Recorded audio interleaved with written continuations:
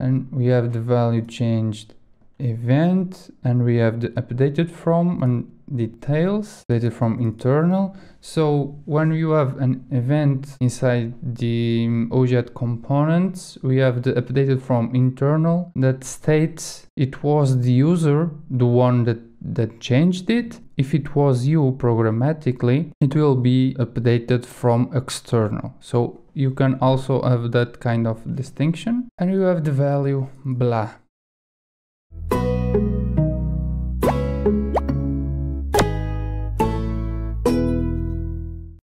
The value blah, and the previous value as null. So right now we want to check if the current value is a valid one, a truthy one, not a falsy value. For that we need to go to the detail.value.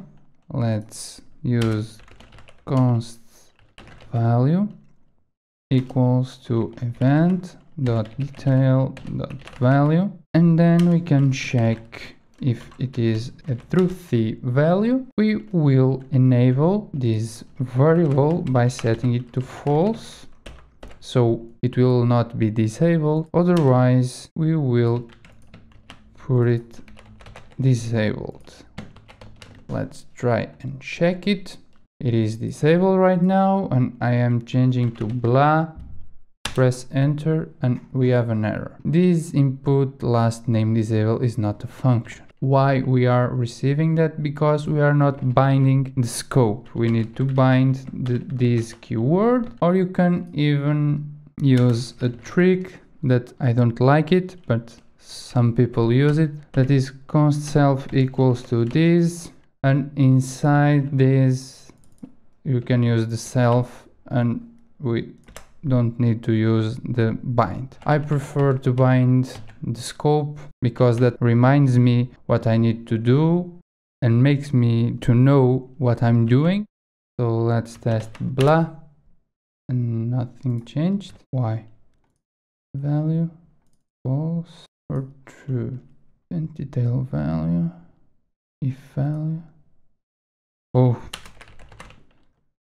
we need to add the return here, otherwise we need to use the else statement to use blah, and then the function changes the value and then returns, not going to disable it again as it was. If I clean it and press outside, it says there is required, and we will analyze this later, but you can know it right now. When a value should be required and you input something and then remove it, the value will not change behind the scene. Programmatically the value is still the old one, the blah string, because OracleJet component does not change the value as it failed inside the OJet component validations. The OJet components only change the value if all the validations, all the OJet component validations run successfully. Otherwise, the component will be highlighted in red and the value will not be updated to the newest one. You need to bear that in mind because you can have some code issues if you do not know this functionality, this behavior. To see what we were testing, we need to remove the required, and then we can add a value, blah, it will be enabled, and then we need to remove and it will be disabled. So you can use subscribe, you can use the onValueChanged attribute, and inside its function you can make your own logic, and you also can use the knockout computed or pure computed methods to change these values.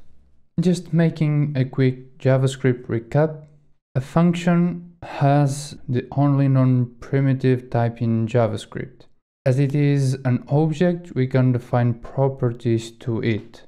If you use JavaScript since before the EX6, released on 2015, if I'm not mistaken, you also know that we are defining the customer view model as a function, but as the OracleJet call it using the new keyword, we are creating a class. You can check the multiple ways of declaring classes in JavaScript. And all these properties we define using the this keyword will be the instance variables of the class. That means we are defining the customer class and its instance variables by declaring the object properties as the functions are objects, the JavaScript object type. We are declaring this variable in the HTML side that is mapped to the customer view model instance variable, that it is also a property as the function as the JavaScript object type.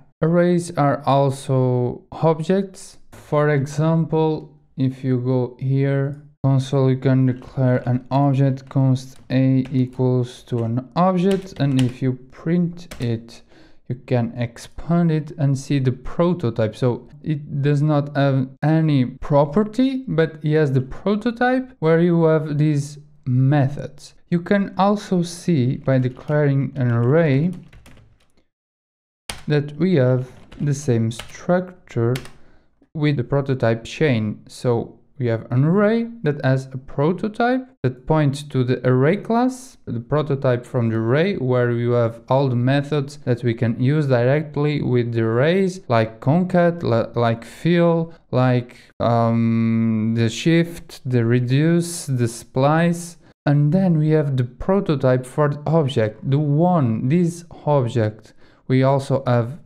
when we declare a simply object in JavaScript. And if you expand it, you will see the same methods we have here. So this is the base prototype chain, and you can have a chain of prototypes depending on your data structure, the one you defined. Functions, when you define a function and you say function test, and it will have this.x equals to 1 to 3 and this.y equals to 2. So when we are stating that const my object, and that will be an object from the OOP, object oriented programming, my object equals to new, and this new will call this function as a constructor. If you run this new test, we will see that my object will have these properties x and y. It is based on a function, and if we expand, we will have again the prototype for the object one with the constructor, that is our function, and lastly the last prototype in chain. This is the function prototype, again built-in stuff, and the last one is again the object prototype. So you need to know how to work with prototypes and how to use them to be proficient in JavaScript. And Oracle Jet uses a lot this prototype chain, and we will start using that right now by rearranging our code to be a little bit more clean. We will start by these properties but outside the view model and call it inside the view model. It's a little bit tricky, but you can say by using the prototype, let's go to the console again, we can add more properties here. We have the constructor and then the prototype. We can have more properties here inside the prototype, and we can also have more properties inside the function itself. Right now we are defining the properties inside the function object constructor directly. So we now want to go to the prototype by going to the prototype.prototype, and I like to declare the new properties in the prototype beginning with an underscore to have some distinct naming convention, and I will call it like init all observables, and it will be a function. It will not receive nothing for now, and let's put all the observable stuff inside of it. Now, if you run the application, everything will be undefined. And why? We are defining this variable in this property that holds a function inside the prototype, but we need to call it here. So if you go to the this using the this keyword and call the underscore init all observables, we now will have everything running. And why? Firstly, when we execute a function, it will have the scope where we are executing it. So this keyword will not be related to the function, but to the customer view model. Let me try to show you the view models object. So this is our view model. These are all the observables, the input age value and so on. And then we have the prototype. And if you recall, if you remember, we set the init all observables property inside the prototype. If you expand this, we will have this init observables. So this is why we are accessing it. When we are trying to access a property inside an object in JavaScript, it will try to find it inside the object own properties. In this case, we are calling the underscore init all observables. JavaScript will look for it here. It will find the input age value, input first name value, blah, blah, blah, blah. No, the init all observables is not in the object own property. So let's see in the prototype. In the prototype, oh, there he is. So let's execute that. But if you don't have it here, you can also have it in a sub-prototype. And that's why it is called the prototype chain. JavaScript will look in every prototype for the property we want to execute. And that's why you can, for example, use this as own property that holds a function. And you can execute that in our view model. You can add some comments like the name of the function, the description. For now it's enough. Initializes all the observable values. So now we have everything in one place. We can add some more properties to the prototype. Let's use the init all IDs. We will use that later, and you can see all the logic. So then we will call it here, and the code will be cleaner as your view model will only hold some calls to some prototype properties and some direct or not assignments, and all the code will be here and not inside these brackets inside the scope.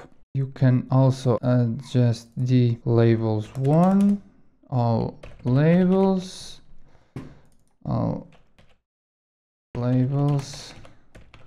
translations, labels. So we will do that later. Right now, as an example, we can define, for instance, this ID, and it will be a read only variable that will be called input first name ID. And inside init IDs, we will declare this input first name ID equals to the, and for now, the string we add there. Let's try and see if it's working. It was the first name input we changed, and we can see we have the full string there, not the value we are assigning here, the input dash first dash name string, but instead we are having this string with square brackets. And why? the ID is an attribute that receives a string, so we need to use a different way to bind a variable to it. And in OJet we can do that by using the column notation that will use the Knockout.js library to apply the data binding, and we will see the string variable and not plain string. We can also do that with other string attributes like style or even class. We will see examples of that later. So if we save that and we go to our page and inspect the first name, now we can see the input-first name string we declared here. We can also change it to blah, and if we save that, we'll have the input first name blah. It's the new value of the variable and not the plain string. So be aware of that. When you are trying to use a variable to assign an ID, you need to bind it using the column notation. And the label, we can also put here an example by using the input first name label, and here we will this dot input equals to first name, and we need to call it here, and we will see the first name as well. Let's change to exclamation mark to see the changes. So now the label is dynamic, so you can change it in the JavaScript file.